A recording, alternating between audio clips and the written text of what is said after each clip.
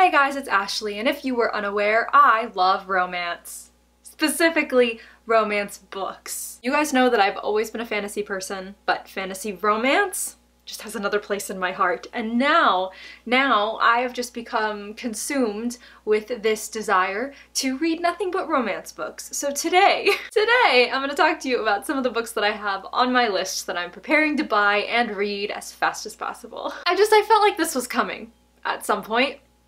And here it is. Before we get into the video, I just want to give a huge thank you to today's video sponsor, Book of the Month. So if you weren't already aware, Book of the Month is a super popular and fast-growing online book service for readers. Their mission is to promote new and emerging authors and help readers find books that they love. Each month, their team vets hundreds of books and gives their readers a curated selection of new and early release titles so that readers can spend more time reading and less time researching. One of the best parts for me is that Book of the Month is risk-free, meaning if you don't see a book that you like that month, you can skip free of charge and wait for the next one. Plus, they have the best price for new release hardcover fiction. I swear some of these books that I'm going to show you today literally say that they sell for $27.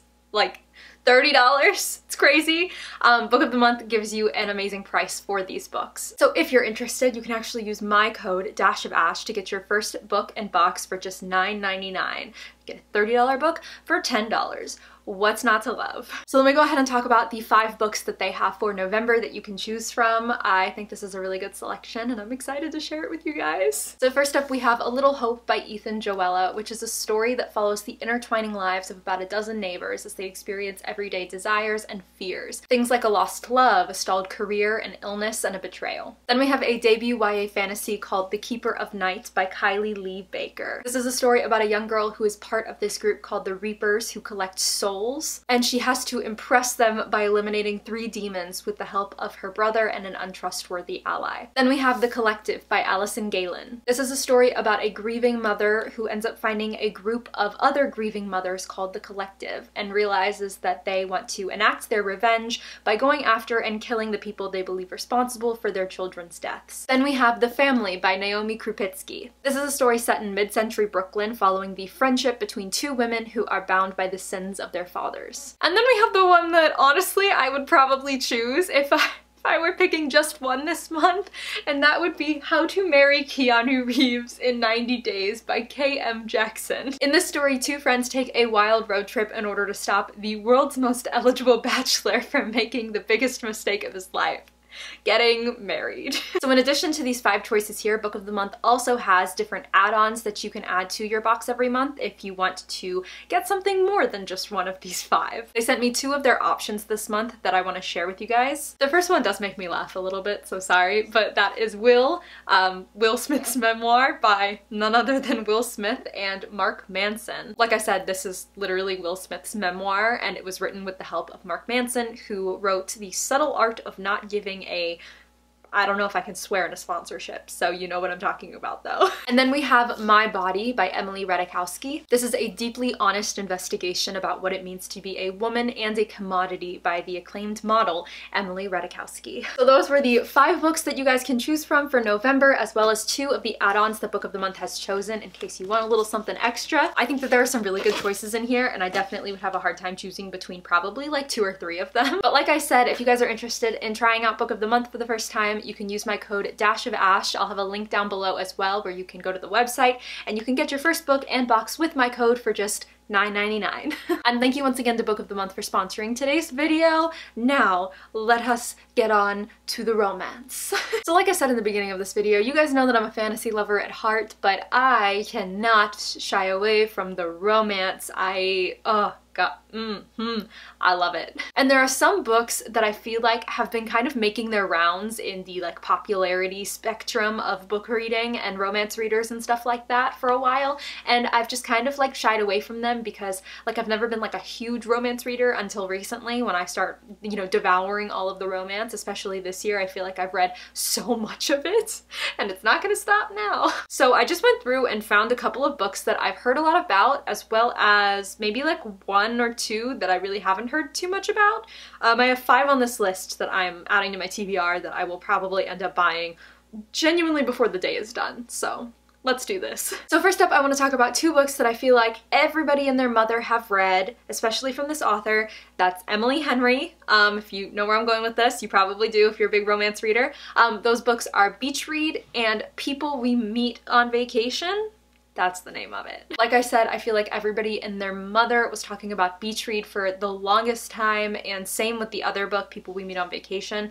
I know nothing about them, to be completely honest. I know that some people actually really disliked Beach Read, and a lot of people really enjoyed it, so I'm eager to see where I'm gonna fall on that spectrum. But yeah, both are just romance books that I've heard so much about. I feel like everybody has read them, or everybody has talked about them, or seen them, or heard of them at some point in their lives.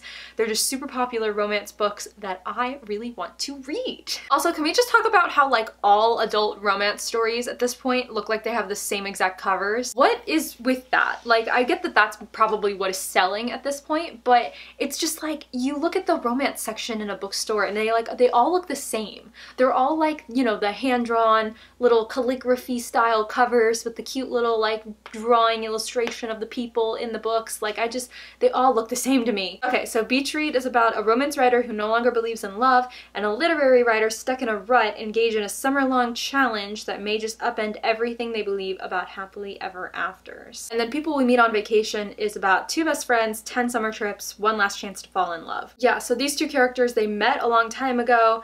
They live apart most of the year, but they take like a summer vacation every year or something. And then 2 years ago, something happens that ruins everything and they haven't spoken since. I'm not really sure what that was, but I can kind of infer. And then they end up doing it one last time, one more vacation together, because the girl, Poppy, still wants to be with him or something. And I don't know. I don't really know what's going on. I just know that it's a romance and I know that a lot of people like it and I'm here for it, you know? The next one that I've seen a lot but I haven't really heard talked about a lot is the series that starts with Bringing Down the Duke by Evie Dunmore. The one that I've been seeing the most often recently is like A Portrait of a Scotsman, which I guess is book 3 in this series that I didn't know was a series. Because I clicked on A Portrait of a Scotsman and then it said book 3 of 3, A League of Extraordinary Women, and I was like, I'm sorry, what? So essentially I want to read books 1, 2, and 3, but we're just gonna be focused on Bringing Down the Duke here. First of all, the guy's name in this story is Sebastian Devereux, and I don't know why, but I love that name. Also, it's set in England in 1879, so we've got a period piece. I'm so excited for this. I really want to read it. I'm just like here. I'm here for the romance. In the description it says, a stunning debut for author Evie Dunmore and her Oxford suffragists, in which why did I read it like that? I know how to say suffragists. In which a fiercely independent vicars, I still don't know how to say that, daughter takes on a powerful duke in a fiery love story that threatens to upend the British social order. So is it kind of like Bridgerton? I don't know, but I'm here for it. So then, okay, I was looking online and I found one that I know I have seen in so many places, so many pictures online and stuff like that, but I totally forgot about until I saw it again and I was like, oh yeah, this exists. It's gonna be The Spanish Love Deception by Elena Armas. Like I said, I've seen this around, but I knew nothing about it until I started obviously reading the description, and I'm here for it. Though some of the reviews are actually kind of polarizing. A lot of people are like, why did this need to be 400 pages? If, you know, they had just cut out like 100 to 200 pages of this, it would have been great. Other people are like, oh my god, this is the best book ever. So clearly we've got some divisiveness.